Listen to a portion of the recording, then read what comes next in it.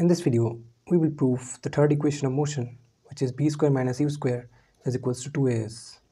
This is for an object moving with uniform acceleration. We know that acceleration is defined as a is equals to change in velocity by change in time. Now we will break this dv dt, dv times dt. Here we will write ds and here it is ds. So we have break this dv dt in such a way that so that it doesn't affect it. So ds can be cancelled out, so dv dt. Now in the next step we can write ds dt. We know that change in displacement by change in time is velocity, so we can replace it dv ds into this would be v.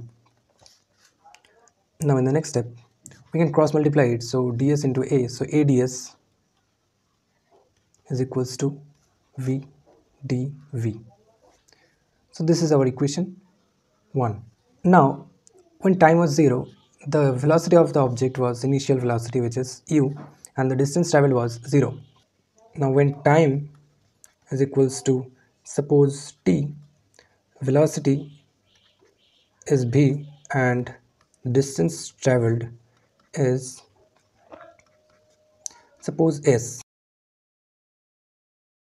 Now we will integrate the equation 1 with these limits. So equation 1 was a ds is equals to v dv.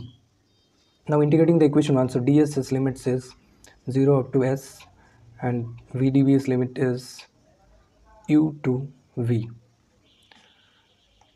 Now a is a constant, so a will get outside, so integration will be 0 up to s ds, and here integration u to v dv.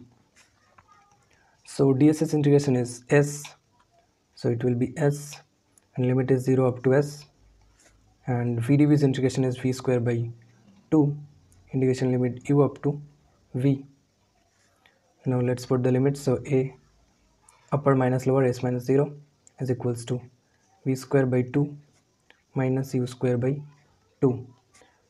Now in the next step we can write a times s is equals to half of v square minus u square. Now let's cross multiply it, so v square minus u square is equals to 2as.